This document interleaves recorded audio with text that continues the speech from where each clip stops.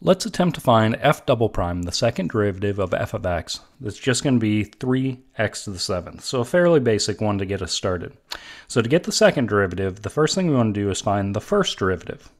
So we can simply use the power rule in this case, bring the exponent down, multiply it by the 3, and get a 21. Reduce the exponent by 1, so 7 minus 1 is going to make 6 for our new exponent. That's our first derivative. To find our second derivative, we're going to take the derivative of the derivative. So again, we're going to use the power rule, bring the exponent down, multiply 6 by 21, get 126, reduce the exponent by 1, and our second derivative is going to be 126x to the 5th power. Hope this helps out on a nice basic example.